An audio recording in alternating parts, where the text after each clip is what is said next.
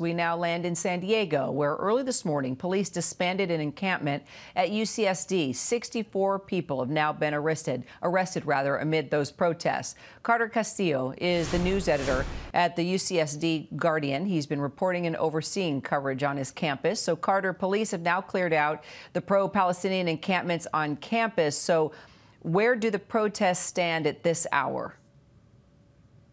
So just right now, the protesters are currently trying to organize to go to the jails. After the encampment was dispersed by police, many of the students were taken into the Price Center, which is the student union, at which point many fellow protesters surrounded the different exits to prevent police from taking the people into the county buses that were parked in front of the student center.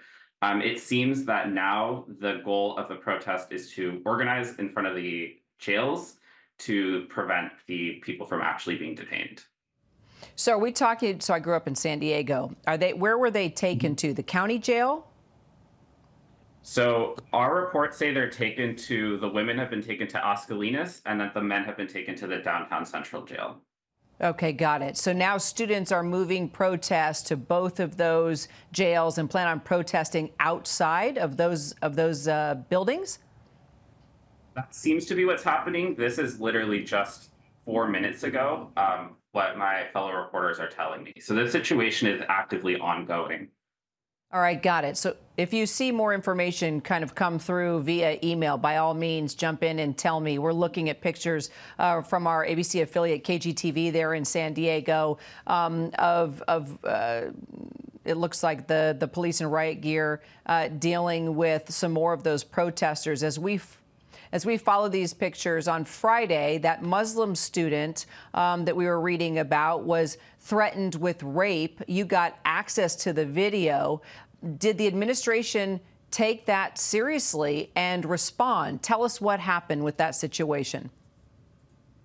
Yeah, we haven't been able to really get into contact with the administration whatsoever. I know I've contacted them over several different issues. And it's been pretty much radio silence other than the press releases that they're able to send out. So I can't really comment because the university hasn't been responsive whatsoever. All right. So as the school year comes to an end, because we're almost there, will these protests on campus end? Clearly, you've got students headed over to the jails. What do you think is going to happen on campus? What are students telling you? Well, students are very upset at the way that this has been handled by administration. I've talked with a lot of them. The Sun God Festival, which is one of the biggest celebrations that UCSD puts on every year, was canceled just a few days ago. And it was supposed to happen this Saturday, or the past Saturday. So students have been pretty upset. I think the entire campus right now is remote. All services are shut down. So I think in the meantime, things are very tense, and I think a lot of students are just very worried about what's to come.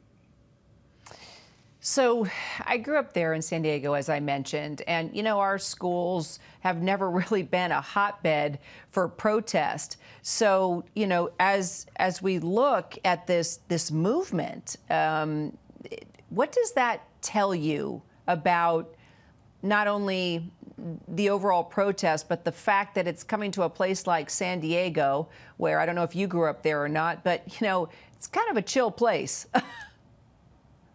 Yeah, I think it really speaks to sort of the anger that a lot of students have with the current policies of the United States government and what's going on in Gaza right now. I think that's just undeniable that a lot of students feel that way.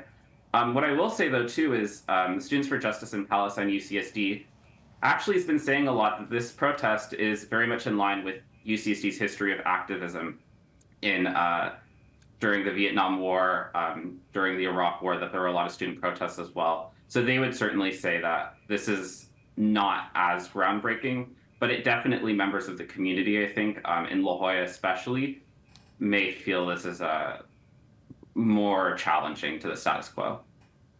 Well, we'll be following our ABC station there, KGTV, to see if we can get any pictures and coverage if those students indeed continue to gather around the two jails. Keep us updated on that, Carter. We'd appreciate it. Carter Castillo, thank you.